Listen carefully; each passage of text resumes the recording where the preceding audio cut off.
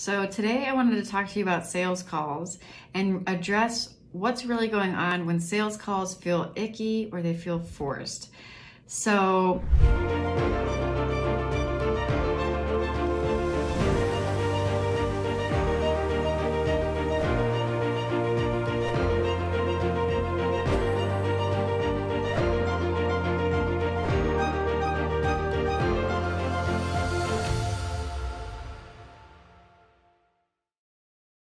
So today I wanted to talk to you about sales calls and address what's really going on when sales calls feel icky or they feel forced.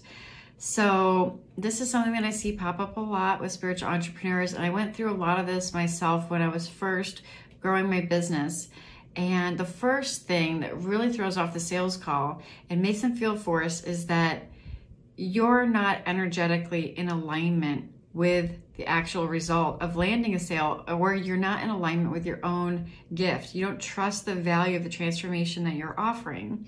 And because you don't, you're not in energetic alignment for the success you're trying to call in. And so the sales calls are going to reflect this, and they're going to feel like force, and they're going to feel like struggle because you're still operating from a place of imposter syndrome, or doubting your gift, doubting the transformation you offer, doubting that you can get the results that you already know that you can get, but then the doubt creeps in.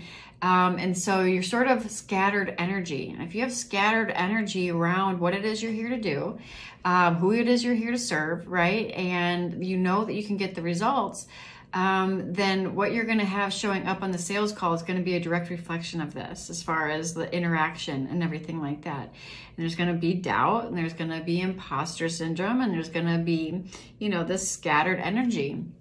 It's a lack of alignment, right? So first and foremost, you have to check where energetically you're out of alignment, where your beliefs are not in alignment with what it is you're here to do, right? You got to check in with that.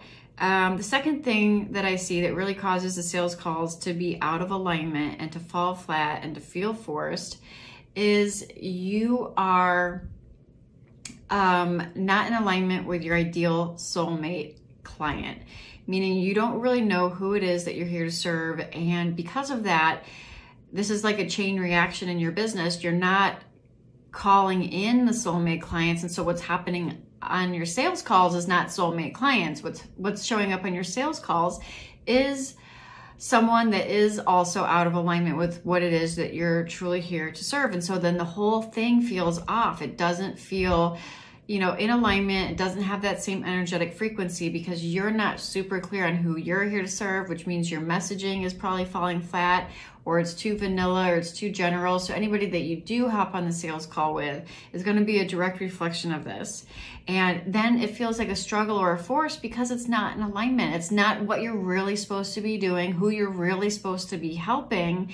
And so then the sales calls fall flat. Again, they feel icky or they feel forced.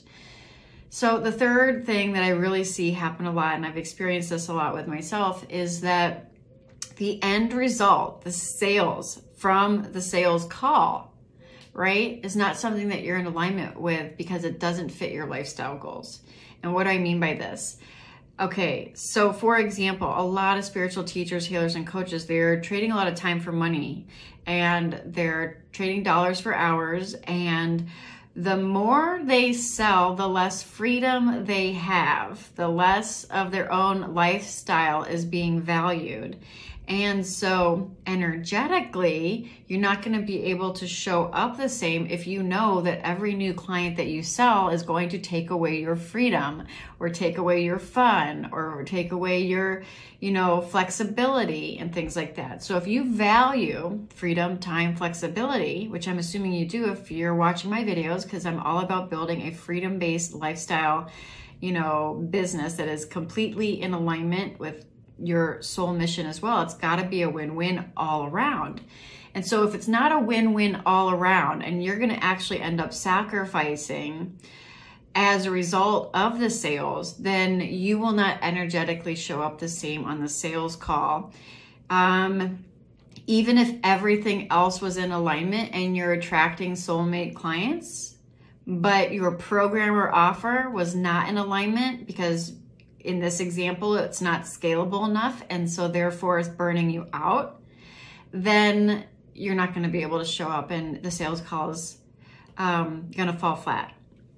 So those are the main reasons why the sales calls are either falling flat or they're feeling icky or forced. Again, I'm going to recap really quick. It's your own energetic alignment around your gift and your message and the transformation that you offer. Still that lingering doubt and imposter syndrome.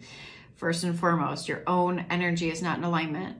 Second, you're not sure who you're here to serve, so you're not in alignment with your soulmate client, and because of that, the people that you're attracting are also not your soulmate client, so everything feels off.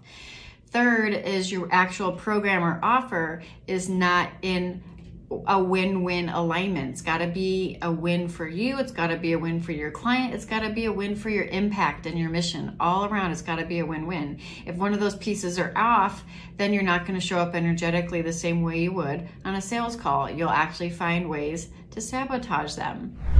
Now, I'm going to talk about another reason why your sales calls could be forced or falling flat, and that could be your block to receiving. Your block to receiving abundance and money and clients, because this will all, relate back to somewhat of the imposter syndrome, but also just your mindset around money and what it means to earn money and bring in money, and especially for your gift, because a lot of people have weird hangups around charging for their gift and charging for their services.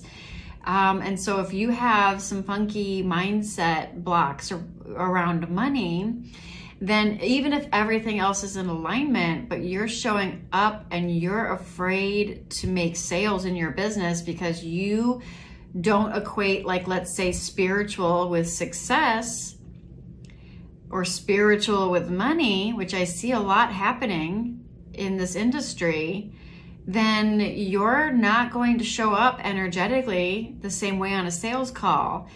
Obviously you can tell that your energy is going to be quite different on a sales call if you equate spirituality and success and money, and you recognize the truth that it's all the same, and that's just it's all the same, right?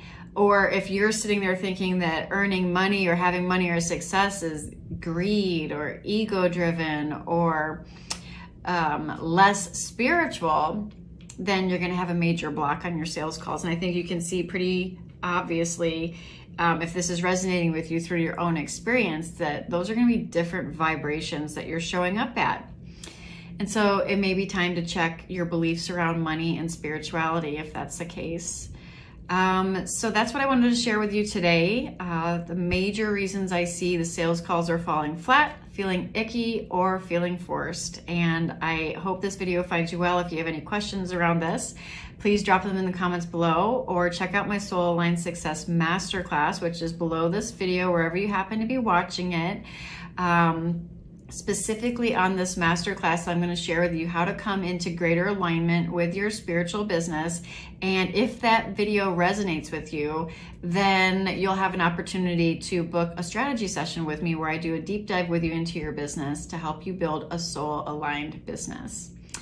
Also, a special announcement, starting here in October, I'm going to be launching live events where you're going to get to tune in with me, and I'm going to dive deep into helping you build a six-figure business blueprint, along with other topics that I'm still playing around with. So keep an eye out for that, because live events are starting here in October, and I would love to see you on one of the events and answer any questions that you have.